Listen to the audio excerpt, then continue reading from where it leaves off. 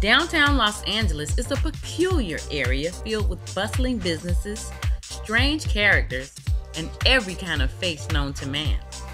There's a hidden treasure behind each storefront, if you dare to look for it. For those who are seeking, allow me to uncover the Jennifer Main Gallery, located at 617 South Grant Avenue. Jennifer Main, who grew up in Las Vegas, has an interesting transition story to share. She and her husband Jason moved to Los Angeles 3 years ago and have made their stamp on the LA artist community that is undeniably real. Let's meet Jennifer.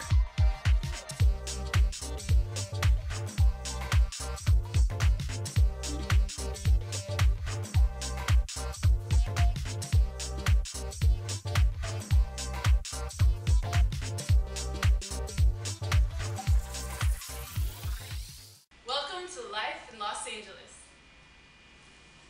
Good afternoon, Jennifer. How are you? I'm doing great. Just having an awesome day. All right, so tell us a little bit about where we are. What are these paintings that are around us? What are we seeing? Where are we? Over here, I'd say kind of like living in my dream. I've got this cool retail gallery where I get to actually produce art. I'm a painter. So I produce art and I sell it here and just get to meet awesome people all day. And, right here in downtown LA. Wow, so you have a studio, you have a retail spot where you can sell and display your art, your own thing in downtown LA?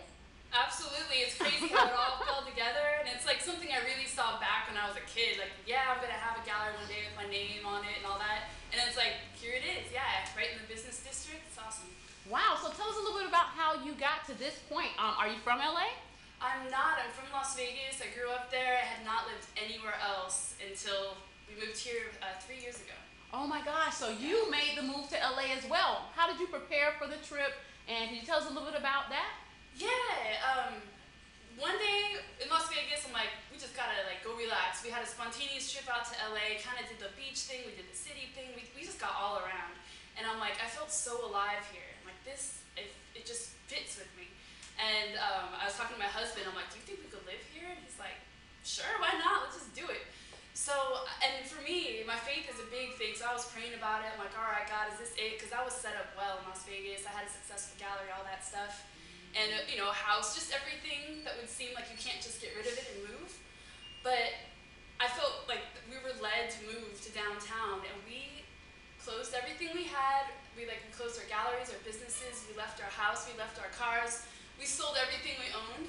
And we fit it all into one tiny little U-Haul trailer and put it on the back of our van. And we drove out here 6 months later, and we had no clue where we were going to live. We just trusted in faith that it was going to work out.